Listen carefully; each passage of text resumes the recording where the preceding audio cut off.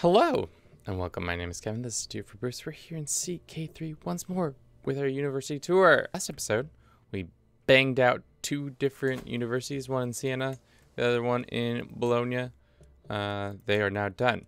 Now we are concentrating on getting Padua done, and then we will move over to our Iberian universities in our next push to get those done. Unfortunately for us, I was looking during the break to see if we could like combine our cultures with one of them, but unfortunately, look at this, none of them are. The three different locations are three different culture groups, which not that surprising, but also very kind of why annoying. Let's get underway with this madness. We have we're making about what, 9 or so development in this province. 20. Dang, I misinterpreted that. We're gained some weight again, guys. Sorry that we keep doing that. It seems like we're trapped. Thing is about me is that I'm really good. I feel like my most proficient is when I'm on the micro scale of this game. Like when we're only like a very small kingdom and I'm like wheeling and dealing. When we get to these macro size kind of play, I just don't think I have the like wherewithal to be as proficient as other people, just because it's just like whatever, man, just throw people at the wall. See, like right there, I'm about to probably lose this fight when I have the troops to just hire them all to make it more likely for me to win, but I'm just like whatever, man. I know eventually we're gonna win. The slow cogs of this bureaucracy I've created is a moving. Death to us part. My wife died. Am I wifeless now? It looks like I am. Alliance power. Let's not do alliance power. Let's just do... I need a viejita. Mother of this random dude. I'm gonna marry this random dude's mom. Nice. Marrying your mom, dude. I hope they expand mercenary companies a little more. It'd be fun if you could play as one. Like, I don't know what that gameplay would be like, but you could like, or at least foster the like creation of one and like maybe make the rules and stuff like that and like have cool events that pop up when you're doing that. I don't know. It seems like a worthwhile venture. How bad are we? We're in fine health. 74. We can live a while. At this point, we're essentially the Habsburgs, right? Like, because we have 1, 2, 3, 4 people on thrones that are not directly under us, and then under us we have 1, 2, and then I think there's, oh, speaking of problems, good thing I was looking around, because I do not want this kid to be my vassal. Why are you supporting this? It's not like you can kill enough of them and it will happen. Oh, we'll need a new plan. We're like, I think this is the most statted out. I got the pretty high learning stats, and then also we've got, I think, the most money I've ever made, plus the highest prestige and piety, and definitely the most renown. So that's pretty nice that we have that going on for ourselves. If I imprison him, it's gonna be tyrannical. 61%, let's go. Put him in prison. Nice. They're like, that's tyrannical, and I say, I don't care. I know I say this every episode, and we're gonna continue to say it every episode, because like I spent not that much time on the graphic, but I like the graphic so much that I kind of want to continue to use it all the time. So at any point you guys like, all right, Kevin, we get it, you like this event, just let me know and I'll like temper it down. But for now, you know what time it is. It's time for another chain war.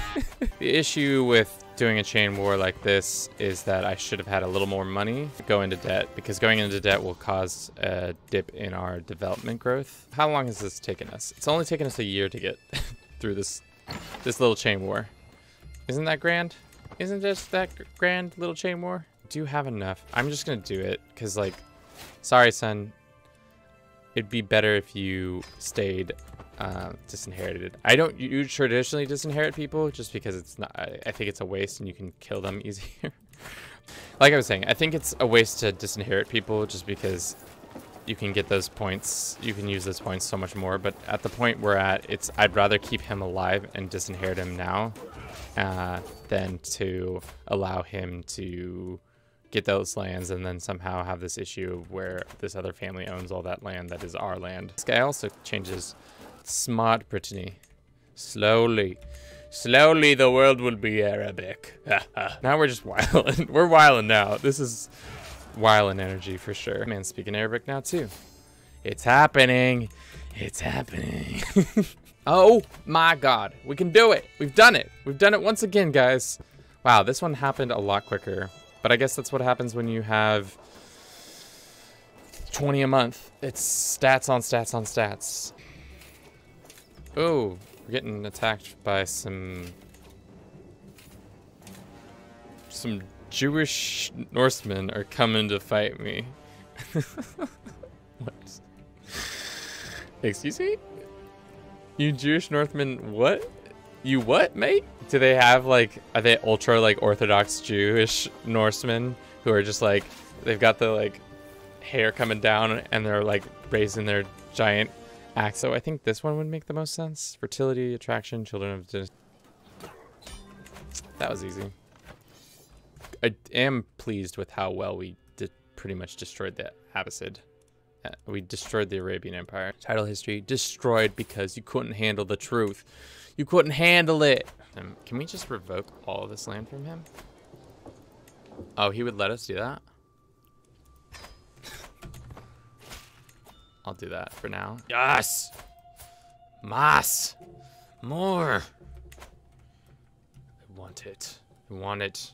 I want it so bad.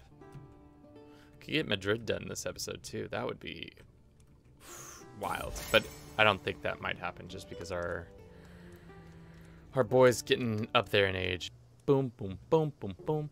More development and levels per fame. So now does that mean we have 85? Damn!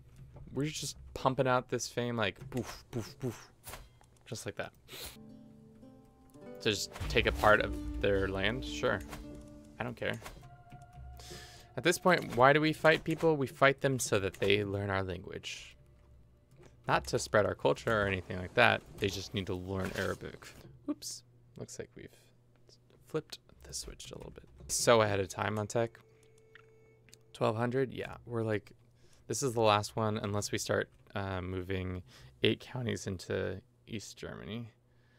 Which I don't think we need to do that because that's going to take away from developing our stuff, but we're gonna have issues with our next guy when it comes to keeping everybody happy. But that's just how we have to deal with things. 31, let's go! Let's go. I've never been so pumped about numbers going up. Just so pumped about numbers.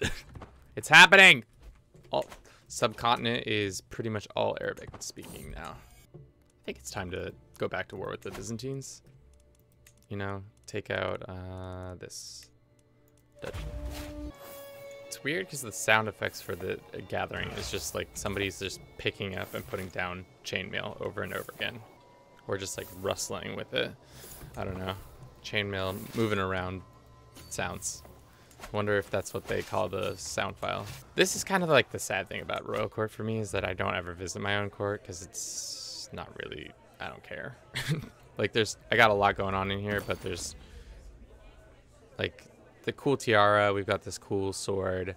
This elixir I love the most. That's pretty nice. Our throne is cool.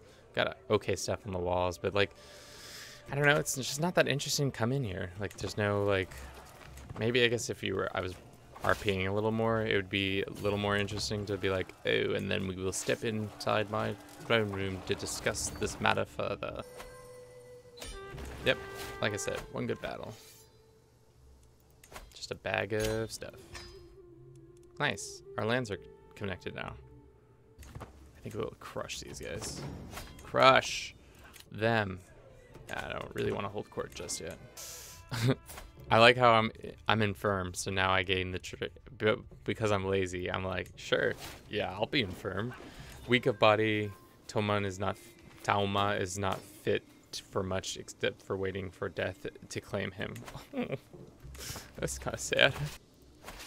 It's so nice. I say it every episode, but I continue to say it. It's so nice to just have easy troops where I'm just like, no, that's not what I meant. I can just easily be like, I need 11,000 troops. That won't cost me a single dime. I think that's been super helpful, not having to have a lot of money wasting on troop movements and stuff like that, or maintaining troops and stuff like that. Dude, we are killing it this episode. Like, absolutely killing it. We're figuring out who we are as people when it comes to building universities. Boom. Another university in the bag. Let's get this boy off to... How much would it take first? 4 years? I don't really need you to do that. Let's do development in Salamanca now. These Norse boys. What are you coming for now? Target? East Anglia again? Well, good thing my troops are already there. So, come hither. Our court position died, and our I can never say this word correctly. What is their name? Antiquarian.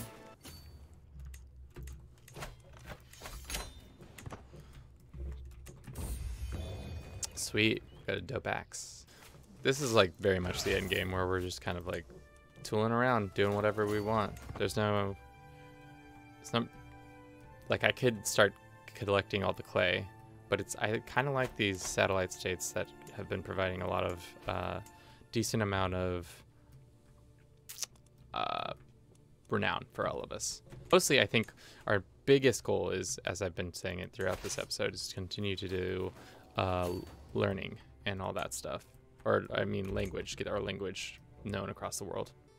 How old is our son? Our son is 68, so likelihood of him living very long is not high. And he's had a ton of sons. I don't know. Losing some of these territories would not be great. We'll see. Oh no. It's too late for caution. Greatly reduced stuff. Great. Well, I guess that's for the future me to probably deal with. Imam Tauma, the second of Zaid Imad's soul, has finally been cast to hell? What? 93? He died from being ill? Known for spending most of his nights in his laboratory? He sends the throne. This... Interesting. And as usual, we've got the Pope's hat back on. But I think for now, that's a good place to end it. We were successful in creating not one, but 2 different little universities. Thank you so much for watching. If you enjoyed this, don't forget to comment, like, probably tell your friends about it if you want to reminisce about how cool the Burce family is. Ciao!